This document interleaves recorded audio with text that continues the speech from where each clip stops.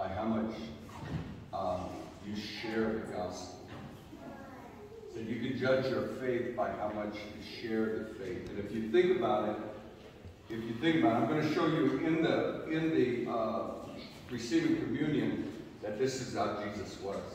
If you think about it, if you had in you, like somehow you're a mad scientist or whatever, and you developed the cure for the pandemic or AIDS or whatever people are dying of, and you have taken it and you know it works. It totally 100% works. You were at the door of death, at death's door, and you took something, boom, you're cured, you're healed, it's over, you're healthy.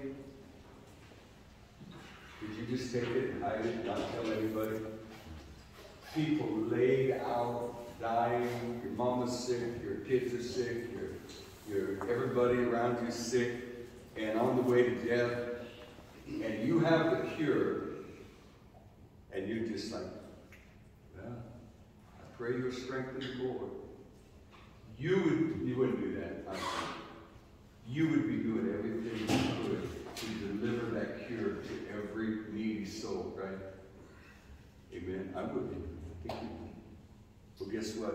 Guess what salvation does for the heart? It heals it. Someone told me yesterday, someone told me, I want to come, but, their mindset, they said, I don't want to mess up your followers. And then they said, I'm going to follow you too, but, I curse like a trucker, I come in there, they were telling me that, and in my heart, I'm working with this person, I'm just like, if you only knew what salvation does in the heart. For me, that was something. My filthy, dirty mouth, when I got saved, it was done. By God's grace, I've not said a curse word since September 11th, not last year, 1982. Okay, it's like they don't come out. They may be in my mind, and the devil say, go ahead, just say it. And I say, praise the Lord! Okay, that's just something that happened to me. But what I'm saying is, salvation fixes it. And everybody is touched by sin. Whether they're ravaged with drug addiction or alcoholism, or they're caught up in something else that's destroying their life. Maybe it's a guy who's a womanizer and has kids all over the place, and his poor children don't have a daddy, and vice versa. Sometimes mama's that way. And what I'm saying is, I guess I gotta speak in here so it records properly. I'm sorry. She's working on me. What I'm saying is, the answer for the world, the answer for every sin is Jesus Christ. And we'll read this in Luke chapter 22. We'll read this. The scriptures, we'll receive communion. But right after that, there was some teaching. Two of the disciples wanted to, or I guess all of them were striving who was going to be the greatest among them. And Jesus took time to teach. And then it got down to this is in verses 23, 24, and Jesus taught. And then down in verse 31, Luke chapter 22, verse 31, Simon had been following Jesus now for approximately 3 years. Some say 3.5, but whatever. It's right in there. And the Lord said, Simon, Simon, that's Peter, Simon Peter, behold, Satan hath desired to have you, that he may sift you as wheat. Satan wanted to grab a hold of Peter and just let parts of him fall right through his hands. Look what Jesus said. But I've prayed for thee, that thy faith fail not.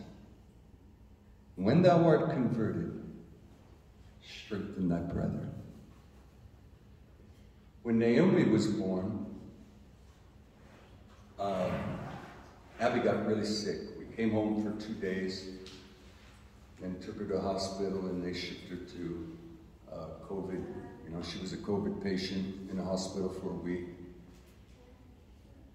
And so Abby's mom and I were taking care of Naomi. What was the hardest thing about being in a hospital? Not seeing Naomi. Not having her baby. She said, could you at least just take a video of her crying and send it to me? I didn't connect. I was just dealing with stuff, you know, dealing with the little girl, and, you know, it was just whatever, praying for my wife, and I didn't realize she had given birth. Now she's about dying. You know what was on her mind? The one she gave birth to. When we talk to other people and they give their heart to Jesus, or they start to pray, it's like giving birth. It's like a new, especially when they really get saved, a new person is born. Guess what? If they're 80 years old or they're 60 years old, they're a newborn babe in Christ, and they need follow-up. Here is Simon Peter, the oldest. You know, we believe he's the oldest of the disciples. He's possibly in his 30s. Okay? And he's been following Jesus for all this time. They just had communion. You know, Jesus getting ready to go to the cross. And what is Jesus doing? He's following up. He's following up. Do you want to live in a victorious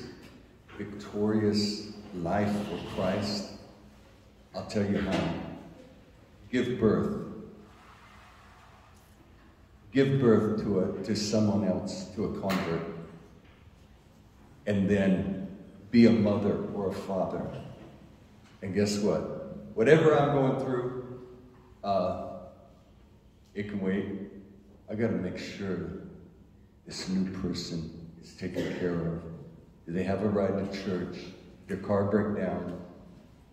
New people, a lot of times that are just starting to really give themselves to God, sometimes they forget what day it is. Like, hey, Sister Beth, I didn't see you in church. What day is it? Well, it's Saturday afternoon. Or Sunday afternoon. I forgot. I thought it was Saturday. I've had 40-year-old people tell me that. Amen? Amen. So here is Jesus. All of this has just been on my heart. And part of it is I got this little pamphlet that I gave out to some of you. I want to give out to everyone. I forgot them at the house. So we all need help, right? It's called Born to Reproduce. And I gave it, I think Sue and Joyce each have one. It is challenging. It will challenge you to the very core, okay, about being a witness for Christ. So let's read the scriptures. Let's take communion. I'm glad to be here. Glad you're here. We love you. We pray for you. You're on our heart. We pray for you. I appreciate Dawn and Sybil. I pray for them, and Don testifies about God working in his life, and it encourages me. He says I encourage him, but he encourages me too. So he's a blessing. So we're glad to be here. It's exciting. Verse number. Let's go back now. We'll read the scriptures and we'll pray. Receive communion together. Verse Number 15, Jesus said, with desire, I have desired to eat this Passover with you before I suffer. For I say unto you, I will not any more eat thereof until it be fulfilled in the kingdom of God.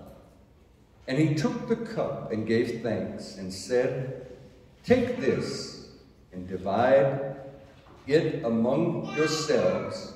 For I say unto you, I will not drink of the fruit of the vine until the kingdom of God shall come.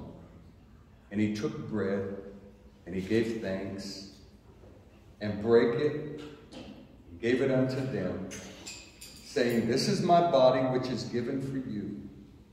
This do in remembrance of me. Likewise also the cup after supper, saying, this cup is a New Testament in my blood, which is shed for you. So the bread represents the body that was given. There are scriptures that tie that to healing. Guess what? I believe in divine healing. God has been so merciful and good to me, okay? I believe. Do I get sick? Yeah, at times, but I start praying and asking God for help. Am I afraid to go to the hospital? No, I just prefer not. So it's kind of a last resort. But I'm not against doctors. I'm not against medicine. But I want to go to my Father first. Maybe he wants to humble me by letting me lay in the hospital for a couple of days. I can deal with that. That's what he wants.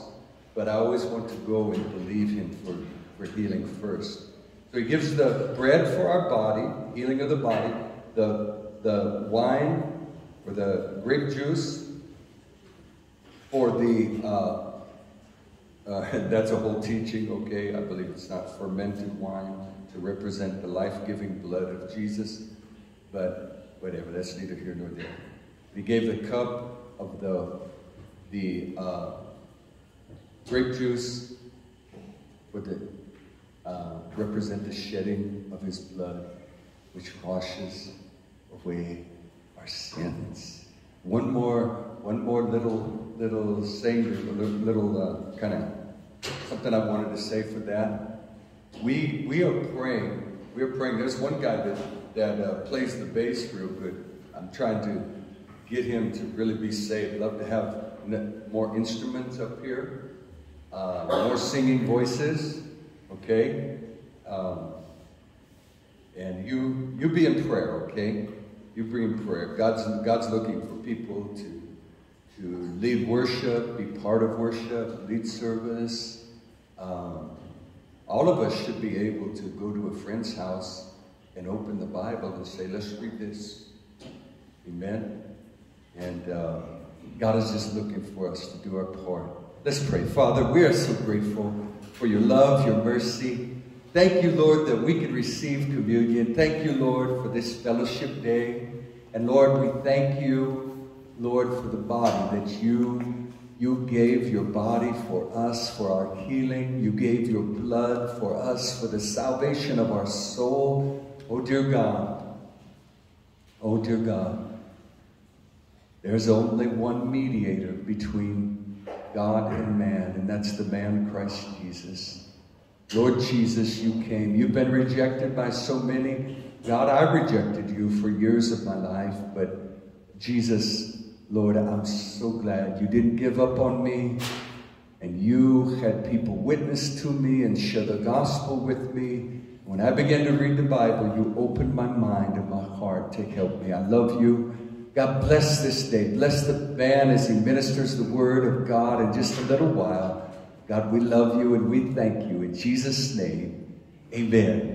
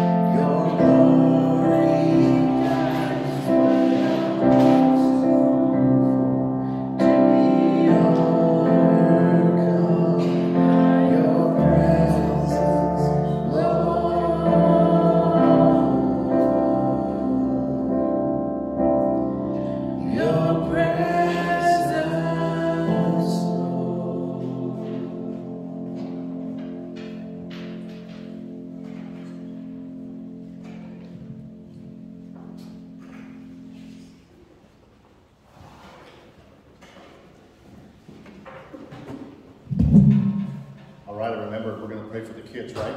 Yeah. Come on. Thank you, Father, for your grace. Lord God, for your awesome mercy over all of us, Lord God. Lord, this morning, especially for the young ones, Father, we just pray, Holy Spirit, that you would make more of a connection to their minds and their heart this morning, Lord God. Holy Spirit, we pray that you would just be poured out in that room, Lord God, because we know your love toward them and just the things you want to do in their heart, Lord God. So we just thank you for that. In Jesus' name, amen. Sorry, I'm moving forward.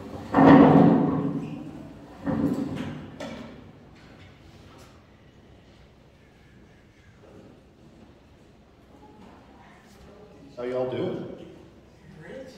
Definitely winter is almost over. Usually lasts till April here, doesn't it? Yeah.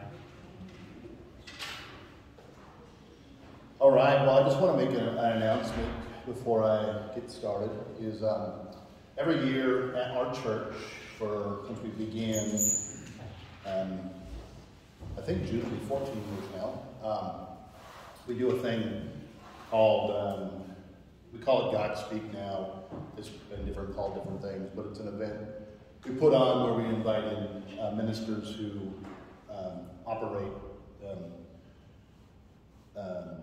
have a mature gift in the prophetic. And anyway, long story short, Joyce, you've been there once or twice, right? You've been to that. This year, it's March 24th, 25th, and 26th. So I just want to announce that Zach and Sarah are going to get ministered over on March 25th, which is a Saturday. So write that down, come out, be a part of it. It's amazing. I don't want to get into it this morning because it's not my message, but obviously the gifts of the Spirit are part of the New Testament. And I don't know about you guys, but do we not need the Holy Spirit to operate just in life in general? Yes. So we want everything the Holy Spirit has to give us. So this morning I'm going to share a message, and I kind of apologize, but I don't. It is New Living Translation that I'm using this morning, which probably none of you have. Does anybody have that? We're going to connect this morning. Awesome. So if you do have a phone, I would just go to your New Living Translation on your phone if you want to follow along. Because obviously when you do have different translation, it is definitely like, what is he even saying? So you might want to do that. But we're going to be in 1 Corinthians chapter 1 and 2 this morning. So it makes it easy to follow along with that. Actually, the couple things that were said this morning already go right along with the message. First of all, the song, The Cross, is what I'm going to talk about this morning. Arlen also shared that, just about sharing the message. But I like to, when you read your Bible and just study, however you do it, how everybody's different, but I really like to go back and say, okay, when Paul wrote 1st and 2nd Corinthians, it was one of his 13 letters.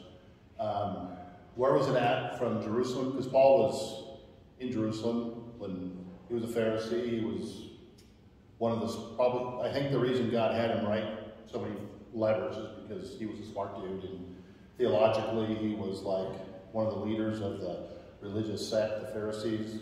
So more than anybody out of the disciples, he probably knew the Old Testament more than any of them, as far as the leadership position he was in. But then I also look at, Paul wrote it, who was he writing it to? Corinth, actually, if you look on a map someday, it's really straight up the Mediterranean Sea, about 2,000 miles on a ship. So it's not a drive to Spokane. It's a long sneaking way. If you travel around on land, I think it's like 3,500 miles. Back then when they had their Corvettes going on all the Autobahns back then, right? So it wasn't, Paul went there on ship. They went to many places on ship in the Mediterranean. The other thing about Corinth, it was a city by the sea, so there was a lot of economic stuff happening there, a lot of trade. But we also got to think this, and I'm going to tie this into where you guys live, because it's very obvious. Paul didn't originally bring the message there. The message was already there. Paul went, I think he spent 18 months at Corinth. So he did teach them, but it was already a church that had begun. And so he went there. But if we think about it, what the message that they were bringing was, and I'll read here in a minute, was completely the exact same thing that you guys are trying to do in a community that has two cultures, or has a culture, and it wouldn't be any different if you went to Corinth, or if you went to Scotland and tried to preach a message of the same message of the cross, or anywhere else in the world, South America, Africa. So it's not just this where you live, but this is where you live, so we're going to talk about that. So Paul's message to them was like, how do we connect with these people? They were very influenced by Greece, so they had philosophers, they had debaters, they had all these people who loved to argue. I mean, they would have like town halls, just go there and we're just going to argue about stuff. Are butterflies real? I mean, anything, they're just going to argue. That's who they were. They were debaters and philosophers. So they were very influenced by Greek culture. And in Greek culture, if you were smart, you were like very well liked. People would come and listen to you because you could debate, because you really knew stuff. And you really didn't know anything, but you thought you knew stuff and you sounded like you knew stuff. So compared to God, you didn't really know anything. So Paul was bringing this message. But like the first song we sang and what Aaron said this morning about sharing the message of the gospel, Paul said this, and we'll read it in a second. I'm going to bring you one thing. The message of the cross of Jesus Christ. And this is what I'm going to share next week at our church. I've been doing a series on the kingdom of God, which I think Arlen has been doing, right? And I've been sharing for a few months now on that, and the message I'm going to bring next week and the message I have for today is that if we would continue to step back from what we think we should do and what we think we have to do and how we think we have to do it, and rely more on the foolish, absolute foolish message of the cross of Jesus Christ, a lot more would get done. And I'm not talking just here. Now there's a reason behind that, is because when you bring the message of how God saved you and the message of the cross, and really it's how Jesus makes you right to the Father, right? How he saves you, how he makes you righteous, because we can't do that on our own. A lot more would get done. And the reason why is because if I go to Abby and don't know who she is and just have this relationship through work or whatever it is, and I start sharing this message of the cross, and if I just focus on what Jesus did to save us, to forgive us of our sins, you know who's working behind the scenes when she goes home after the day's over, when she's sitting there making dinner for her family at night, when she goes to bed at night, when she gets up in the morning. She can't get this thing out of her mind, but there's a cross, and it makes no sense at all. But who's in her mind? Who's in her heart? It's the Holy Spirit. See, if we do what the Bible says when it comes to the message of the cross, there's so much that happens behind the scenes in their heart. But we're guilty. Not all the time. And again, I'm not trying to be negative. I'm just saying I've done this a million times. There's a story in college when I got saved. I think it was saved in 87, so in 1989 I knew a little bit more because I studied a lot. I didn't study anything in college. I just studied the Bible after that. I don't know how I passed, but I did. And I was pretty radical about studying why the Bible's true and why it's God's Word, and reading all those things, the facts. And this one lady who was a friend of Lori and I's at the time, and they're farmers. They're big farmers south of Spokane, Liberty area. And she brought her boyfriend at that time, who I played football with, and says, "Hey, I want you to talk." It's like she just drug him there. "I want you to talk to him and tell him why he needs God." And so I spent 3 hours talking with this guy who was a fullback. I was defense. And after 3 hours, he's looking at me and said, "Okay, whatever, And we were friends. We weren't like buddy-buddy, but we were friends. And it did no good at all, because I focused on all the things that God wasn't focusing on. Why the Bible was right, why you should believe the Bible, and all these facts of all these things. And I didn't share how God saved me. I didn't share just the simple cross of Jesus Christ. Now, since then, I don't, it's not like we connect with him a little, not much at all. So I don't know where he's at in his faith right now. But many times over the years, I would do that. It's like we want to use our wisdom to affect a person for Jesus. When Paul went into a new region that was a brand new church, they were very immature in a lot of ways, and they didn't know a lot of things, and they needed someone like the Apostle Paul to come in and show them and teach them. And Paul had one simple message. I'm going to tell you about the cross. Because your whole culture is built around this philosophy of who can argue the best. And I'm sure almost every one of you in here at one time got in a debate or an argument. I'm not saying you're fighting somebody on why you should believe God, why the Bible is right, and why maybe this doctrine, this theology is right, or whatever it is. And I'm just saying, Paul didn't use that here. He used the cross of Jesus Christ. So let's read here, starting in 1 Corinthians 1, verse 18. And I'm just going to read mostly a little bit out of the chapter 1 and talk a little bit about chapter 2. This is a message of the cross is foolish to those who are headed for destruction, but we are being saved. But we who are being saved know that it is the very power of God. As the scripture says, I will destroy the wisdom of the wise and discard the intelligence of the intellect. So, I'm just going to pause here for a second. When we focus on the cross, I already said this, but it's so important. God is at work. So when you communicate to somebody, God actually did die on the cross. Jesus Christ is God. He did die on the cross to save you, forgive you of your sin.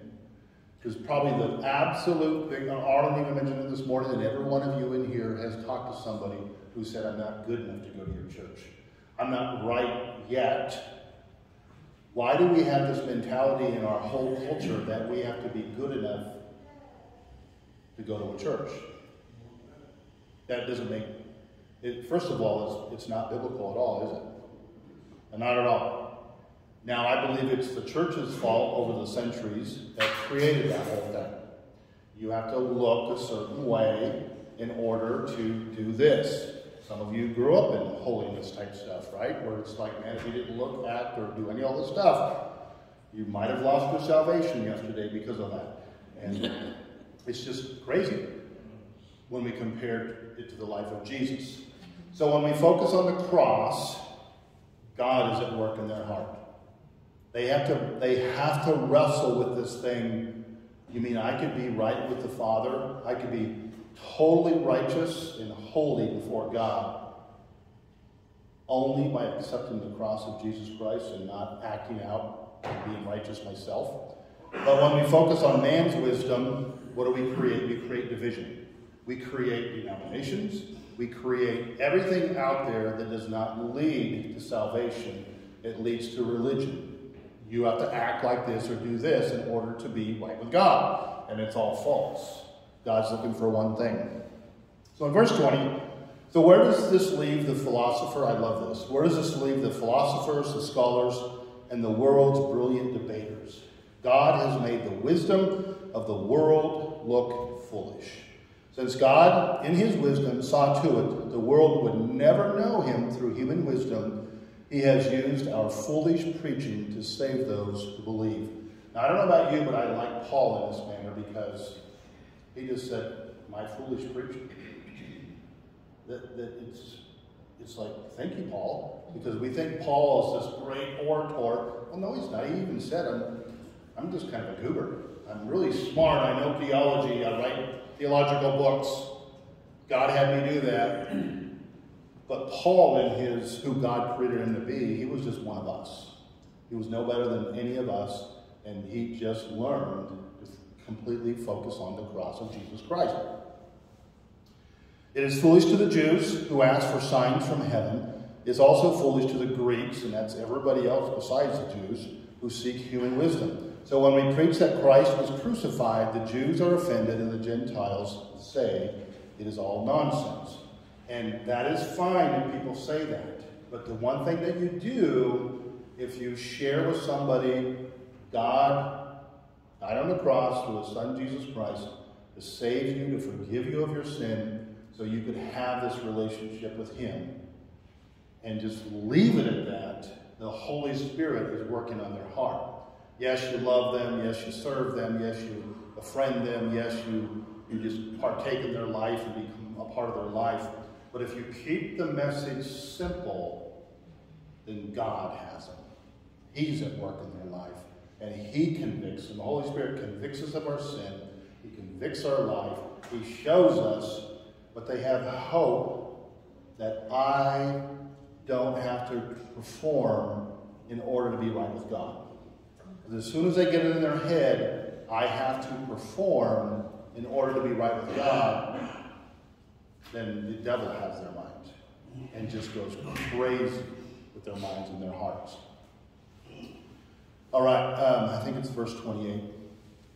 God chose things despised by the world, things counted as nothing at all, and used them to bring to nothing what the world considers important. As a result, no one can ever boast in the presence of God. God has united you with Christ. For our benefit, God made him to be wisdom itself. Christ made us right with God. He made us pure and holy and freed us from sin. Therefore, as the scripture says, if you want to boast, boast only in the Lord. I'm not going to comment on that only because I want to get going into chapter 2 here. All right. So, chapter 2. When I first came to you, dear brothers and sisters, I didn't use lofty words or impressive wisdom to tell you God's secret plan. Now, what's God's secret plan? From the beginning, from the foundation of the world, before you and I ever existed, or a human being ever existed, the triune God, God, Father, Holy Spirit, and the Word of God, Jesus, had a plan that they came up with. Now, if you look at the whole Old Testament, there's a whole bunch of things in there. If you just read the Old Testament, you are like, holy smokes, there's so much stuff in there.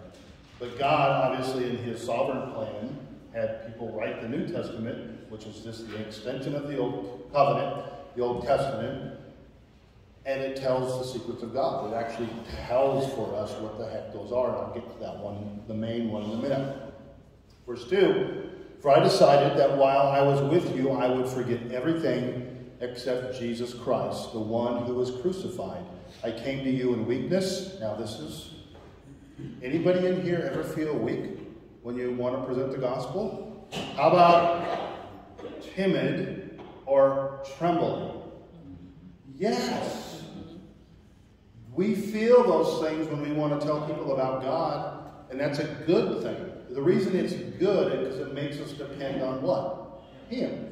If we're confident in our debating skills, usually we're not going to win anybody. We might win. We might think that we win an argument, but it's just like, no. Now, let's go back to the culture that we live in here, or the culture I deal with in Spokane, or wherever it's at over the world. The culture that we're talking about right here is completely foolish. It is crazy town compared to what people live out in their lives, right? It's crazy. But God has already said, I'm going to win the world through foolishness. And wise people who want to debate me, they're not going to get it. The only ones who are going to get it who dwell on the cross. What does this mean that someone hung on a cross and forgave me my sins? What does that mean? What does it mean that when I accept the cross and repent of my sin, that Jesus himself gives me his righteousness and I become completely right with God? That doesn't mean we're sinless. That doesn't mean we need to mature. I'm not saying that at all. But the cross in Jesus Christ makes us perfect in the sight of God. Religious minds cannot handle that. They can't, because it's too much grace. It's too much love. But our message should be the cross makes you right. Yes. Got to go through the cross. If we can go through any other way, then everybody else in the world has an argument on how to do it. But if there's only one way, there's no other argument to get to the Father except through his Son.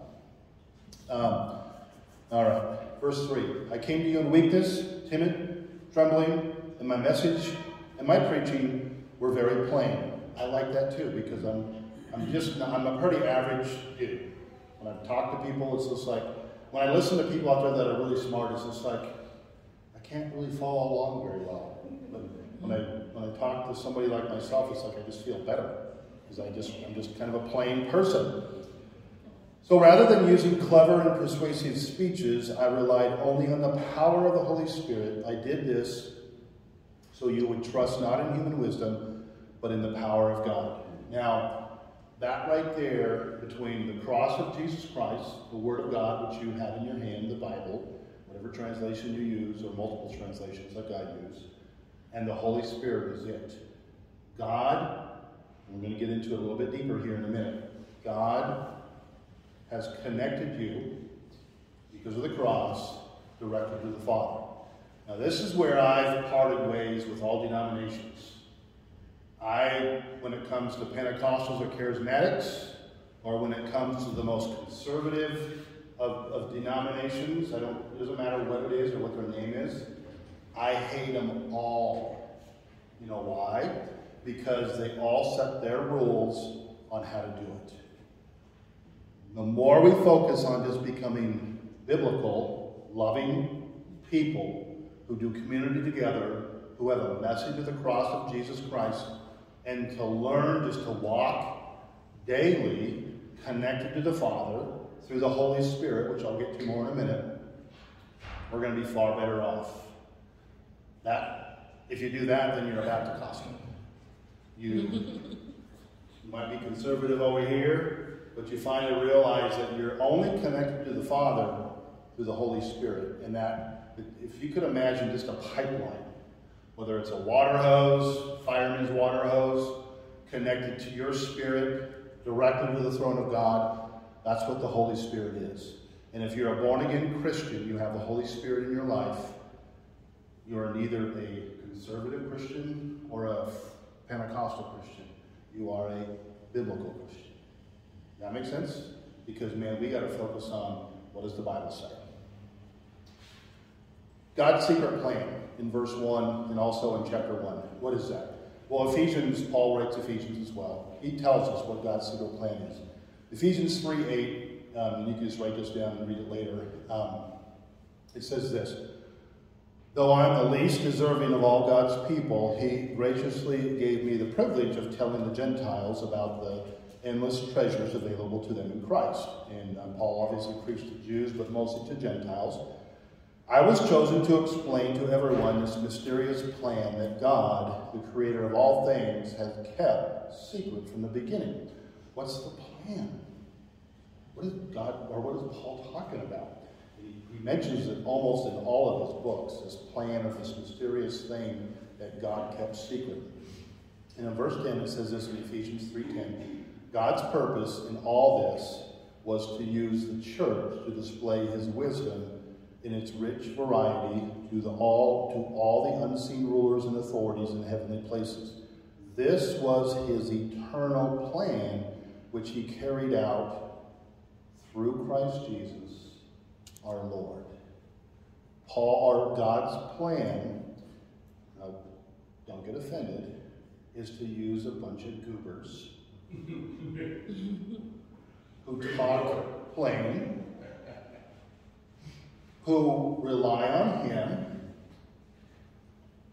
to go out and share the message of the only message that has power is the cross of Jesus Christ. And we get no credit.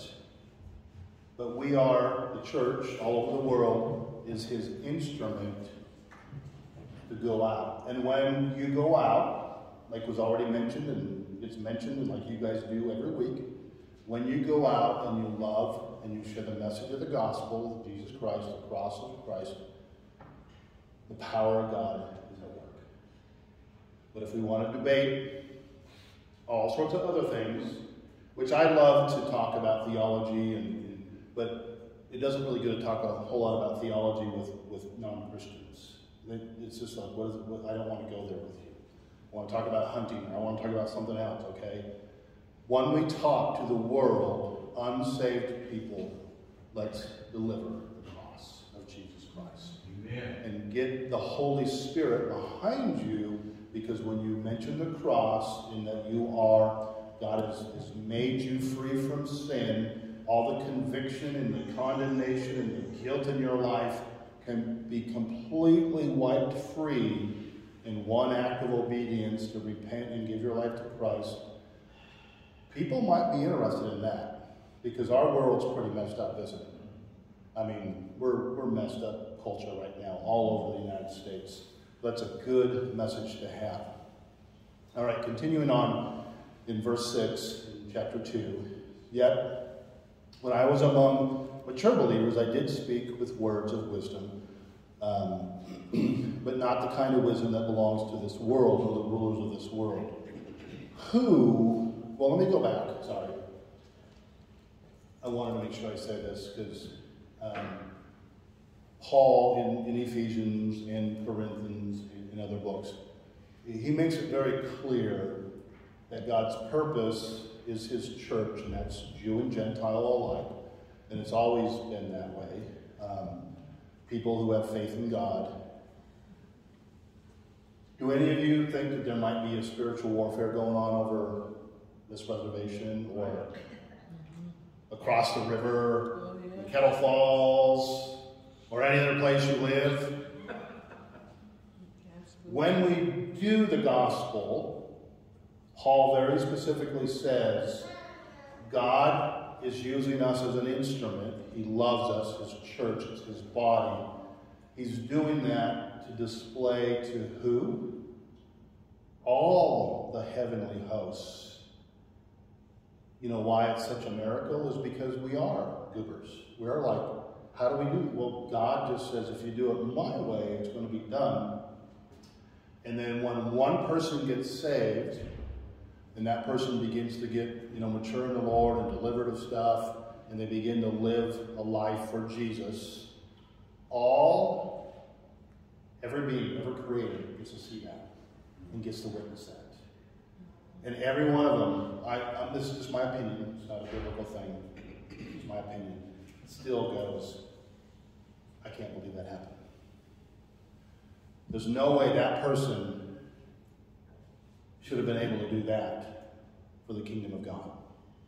And God says, that's because you don't understand how I'm going to do it. I'm going to do it through Van and Zach and everybody else that is completely incapable of doing it. But when you rely on what God wants to do, all hell and I say that just because demonic forces, all hell and all of heaven gets to see the kingdom of God is being expanded at a rate that they just can't believe is being expanded. And they're just sitting back going, I still can't believe it. How did that happen? How did that happen in East Africa? How did that happen in Russia? How did that happen over here? How did that happen in South America? How does it happen in China when Mao Zedong tried to kill every Christian and anybody with an education in China when he becomes to power? And supposedly for the 40 or 50-year reign that he was in power, there was less than 1 million Christians that believed in Jesus Christ when he started, and he tried to kill them all. And then when he died, missionaries went in there and counted, and there were 50 million Christians. You think the authorities in heaven and all the angels and all the demonic creatures ever created went, how in the world did that happen? So I want to encourage you this morning. I know the spiritual reality of this place. And again, I'm not putting it down because it's really no different than any place. Over the years, I've heard Kettle Falls is probably one of the most alcohol-filled places on earth. And it's been that way for 50 plus years or even more. And Colville has its stuff, and Republic has its stuff, and every region has its demons and principalities that want to rule over it. But guess what? Paul went into a place that had no gospel, no Christians, nothing going on. The culture was as demonic as you can get. I mean, they say it was like Las Vegas and New York combined. It was so grotesque. Yet, he brought in the foolishness of the cross. And revival took place. I just want to encourage you, that's what we're supposed to do. To extend the kingdom of God in one person's life, it is the message of the cross of Jesus Christ. I'm going to skip forward to verse 10. But it was to us that God revealed these things by his Spirit, which is the relationship with God the Father. For his Spirit searches out everything and shows us God's deep secrets. So I want to encourage you here. However you grew up, whoever you listen to theologically or a teacher, I want to encourage you that you have a relationship with the Spirit that knows the deep secrets of God the Father, because he's God, right? Is the Holy Spirit not God? So I think he knows everything about God the Father. Guess who he wants to deliver those to? You. Now, you might have grown up in a church or been a part of a church that taught against that. Like, man, you could, it's like, no. When I wake up in the morning, if I'm in a good mood or a bad mood or somewhere in between, I still say, good morning, Holy Spirit, how you doing? What are we going to do today? That is the relationship. It is not, oh my gosh, I got to go to my prayer closet for the first hour, then I have to do this, and then the Holy Spirit can talk to me. Okay, that is a religious attitude that is not anywhere in the Bible. It's not anywhere in the Scriptures. God has a relationship with you, and He wants it to be 24/7. There we go. 7 days a week, all day long, with you, so you connect with Him. Let's read along. This is awesome. Verse 11. No one can know a person's thoughts except your own, who you are. In other words, I can't read your mind. You know who you are. And we have received God's Spirit, not the world's spirit, so we can know the wonderful things God has freely given us. So a question I have for you this morning, and don't raise your hand or anything like that, but how much do you know that God's given you? When you look at Scripture, like Ephesians chapter 1, it'll blow your mind. When you look at this right here, when you look at this, the whole of Scripture, do you realize it's yours? Or do you have to go to somebody to get advice from what the Scripture says, which we do sometimes, but God didn't make it like that. God made it so if you just dwell in the Word, find out who you are in Christ, find out all the amazing things God has given you as an individual person, you really don't need to go somewhere and be taught the Scriptures, because we have the Spirit of God in us, that lives in us. That makes sense? So on the way to work, on the way home, eating dinner, going to the bathroom, taking a shower, sitting down, fellowshipping, the Holy Spirit is in you, and you're connected to the Father in heaven 24/7. In a Christian life, there's never a time where God cuts that off. Even if you sin, He doesn't put you in the closet and you got to go there for 3 days. Now, we think that, but it's not true. Now, He wants us to repent right away if we know that we sin, we do something wrong. Yes, Father, I'm sorry, or man, Zach, I'm sorry, I said something that was offensive, I didn't mean to do that, I apologize. We need to have a heart of repentance to do that, but we don't get disconnected from the Father. It's not in the Scripture. Unless we go off and purposely do that and go off into a life of sin, then yeah, that's a different story. Someone who wants to connect with God and they're born again and they want to learn, it's a firehouse between you and heaven. And I want you to get that in your mind this week, that I can hear from God all the time.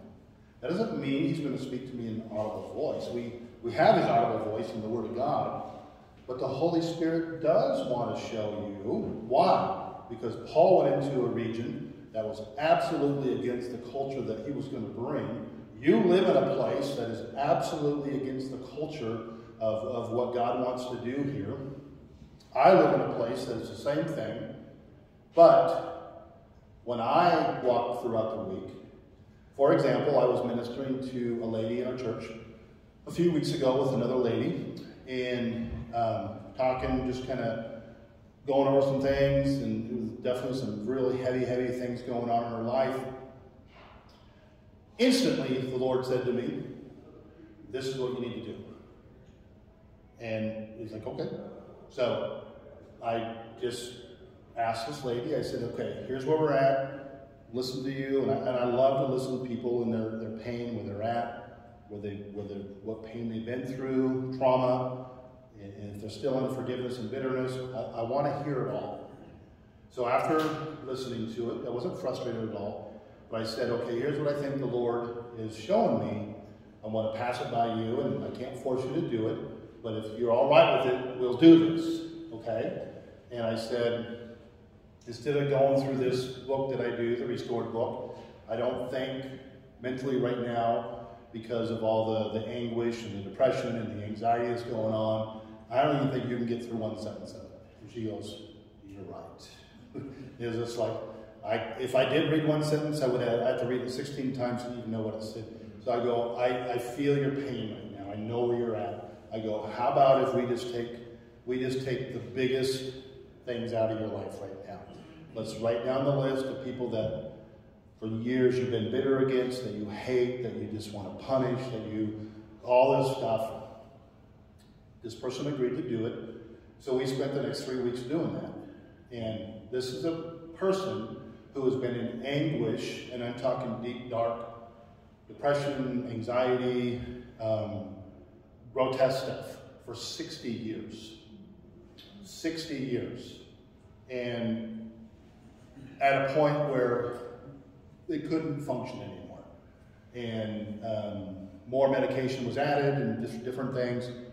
And so they agreed to do this. And after 3 weeks, and then a couple times with a different lady in the church, who some of you know, who is really good at ministering one-on-one to same-sex ladies. And I won't minister to a lady unless I'm with another lady. She's free. She's going to testify next week in church how she's free. But she took a step to obey God. She knew she was a Christian because she's been a Christian for a long time. But her ability to hear God and actually do what God's asked her to do and all these things has just been hindered for decades. Now she's completely free because she actually took the steps to do what God wants her to do. And now this experience, the day-to-day hearing from God and just fellowshipping with the Holy Spirit and just walking with God the Father is so real to her. It's never been that real to her. She's been a Christian for decades. And I know she has been, but she's just been in a lot of pain.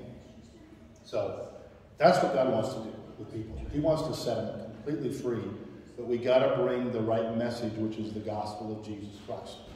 All right, I have no idea where I left off. I'll go down to verse 12. And we have received God's Spirit so we can know the wonderful things that God has freely given us. When we tell you these things, we do not use words that come from human wisdom. Instead, we speak words given to us by the Spirit, using the Spirit's words to explain spiritual truths. Now, Jesus, when he was teaching in John chapter 14, he's with his disciples and with other people too, he made this really simple. This is what Jesus said. When I leave, I'm going to come to you guys, and me and the Father are going to make our home inside of you. Now, they didn't understand it at the time. They didn't understand it until Pentecost. The Holy Spirit was poured out.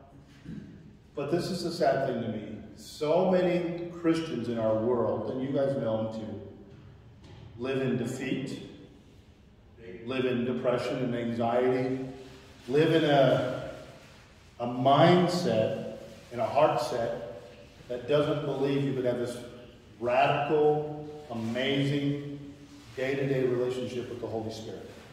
Because churches have taught that's for the good Christians, or we don't do that anymore because it's done away with a long time ago. There's nowhere in Scripture where God has taken his Holy Spirit out of the church and said, go do it on your own. Matter of fact, I don't know about you guys, as we move forward in our culture, I would think that we need the Holy Spirit more, don't we? Because we're messed up. I mean, our culture is crazy right now. We need the power of God in our life more than we've ever needed it in the history of the church. Now, when I say that, when I say the power of God in our life, I do not mean, we can pray for people who get healed. I believe in all the gifts. I believe in all the power of God. But when I say that, I don't mean that anybody gets to take it for themselves. Or anybody gets to take credit for it. Because that's where people get off track. Man, you got to go to Joyce to get prayer for healing. She has the gift, maybe. And maybe she does. But you don't need to go to Joyce to get prayer for healing. Because every Christian carries the Holy Spirit in their life. And you can, yes, you do know how to pray. You just say, God, would you heal this person? That's it. There's no special way to do it. You do not have to speak in King James to pray for someone to get healed. I'm just letting you know that. You don't need to speak in New King James or New Living Translation or any other translation. You just need to speak in the plain language that God gave you. God, would you heal this person in Jesus' name? That's it. Because the power of God works through you in that. Or, God, on my way to work today, or God, I'm going to go see this person. Is there anything you want to show me in that person's life? And I believe all the gifts are always used to build, not to tear down. So please don't go to that person with a whole bunch of judgment. Okay, the Holy Spirit will convict them of their sin. And if they ask you, yes, you can tell them what's going on. That's totally fine. We go there to build with the Holy Spirit and the gifts of the Holy Spirit. And when Paul was in Corinth, just like you're in this place right now, which most of you are going to die in this place, which is a good thing. God wants to use you in a mighty way. But he wants to encourage you. The relationship you have with God the Father does not get cut off unless you want it cut off. And if you just agree with what God says about the great treasures in Jesus Christ, you're only going to hear him more. You're going to understand him more. But here's what we do. We say, oh, I sinned or I did this, or I'm having a hard time getting over this thing in my life, and God will just never use me. Well, go read about all the disciples that were all goobers, just like us. Peter always put his foot in his mouth, but he had been used by God in a powerful way, because he just finally understood that it was never going to be done like he thought it was going to be done, and it was going to be done like God thought it was going to be done, which is the kingdom of God. So, God's secret or mysterious plan is that he would live inside of us, and I'm going to end it right there because I'm just going to read verse 13 again. When you tell these things, when we tell you these things, we do not use words that come from human wisdom. Instead, we speak God's words, God given to us by the Holy Spirit, using the Spirit's words to explain spiritual truths. So, might not connect with you right now, but I just want to end with this. God, through the power of the Holy Spirit in your life, if you're a believer, which I know you are, definitely wants to speak wisdom in every situation that you walk into. He does. If you don't think he does, then you don't understand what he wants to do through you and how much he loves you. Because he's going to expand his kingdom, which is getting someone saved, filled with the Spirit, and walking out this thing called discipleship. That's the expansion of the kingdom. He wants to do that through his church, which is you. Amen? And you all walk in the power and the ability to hear God all the time. Now, I believe 95% of the time you hear God, he quickens you with the scripture that you've been studying. And you have an answer for that situation because you've been listening to God in the Bible. And yes, he speaks to you as well. Amen? So let's pray. Father, thank you for your awesome grace, Lord. But Lord, thank you so much that you've chosen each one of us, Lord. Everybody in this church and the ones that aren't here right now, Lord God, you have chosen to live through us, Lord God. That even when I look at all my wrongdoings, when I look at my attitude sometimes, and all the things that I kind of downgraded myself, Lord God, you still live through me, you still speak to me, you still want to touch the world through me, Lord God. So I just speak that over this church right now, Lord God, that you want to speak through everybody here. You want to parent through everybody here, wisdom on how to be a parent, wisdom on how to do all the things that we do in life. You want to give us wisdom through the power of the Holy Spirit, but especially, Lord God, to touch the world. Just like before we were born again, Lord God, living in just a completely worldly life, Lord God, and you came to us through somebody else that spoke words of wisdom to us, Lord God, and we accepted the cross of Jesus Christ. So we pray that and thank you for it, and pray for the food in Jesus' name.